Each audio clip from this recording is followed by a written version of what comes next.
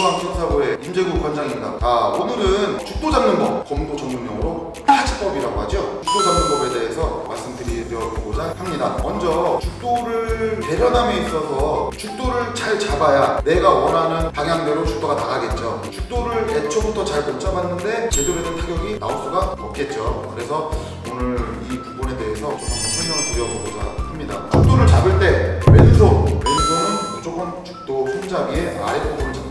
오른손은 죽도 손잡이의 윗부분을 잡습니다. 윗부분을 잡는데 그냥 막 잡으면 안 되세요.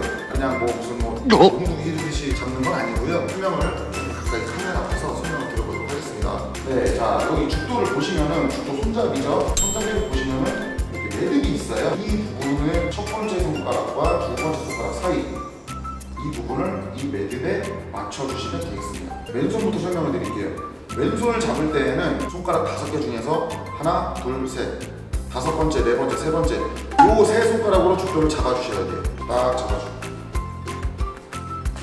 이렇게 다 잡아주고 그리고 첫 번째, 두 번째 손가락은 그냥 오므려만 주시면 돼요. 그래서 쉽게 설명드리자면은 죽도를 악수하듯이 잡으신다고 생각하시면 돼요. 그리고 오른손입니다. 오른손 같은 경우에도 5번째, 4번째, 3번째 손가락을 잡아주는데 다 오므리지 마시고 중단 상태에서 죽도가 떨어지지 않게 받쳐준다. 죽도 칼끝이 떨어지지 않게 받쳐준다라는 느낌으로 잡아줍니다. 잡는다기보다는 거의 걸치는 거죠. 밑으로 떨어지지 않게.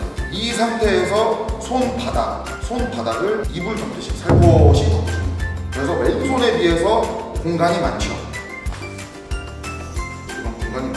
마찬가지로 악수하듯이. 그러면은 왜 왼손은 오므려 잡고 오른손은 이렇게 설렁설렁 잡느냐 이렇게 질문하실 수가 있는데 왼손이 하는 역할이 있고 오른손이 하는 역할이 있습니다. 이 왼손이 하는 역할은 타격 역할이 되겠고요. 오른손은 정확도, 그 다음에 스냅, 임팩트 역할이라고 보시겠습니다. 지도자님들마다 좀 이렇게 표현 방식이 다르긴 한데요. 저 같은 경우에는 왼팔, 오른팔 하는 역할 비중을 퍼센트로 나눴을 때 보통 한 70대 30 정도 70대 30 정도로 저는 그렇게 설명을 하고 있고요. 50대 50이다, 60대 40이다 각자마다 그런 표현 방법은 다를 수 있겠지만 제 개인적인 생각입니다. 핵심은 왼손은 타격, 오른손은 도움을 주는 어떤 정확성이라든가 스냅, 잡아주는 그런 역할이라고 보시면 되겠습니다.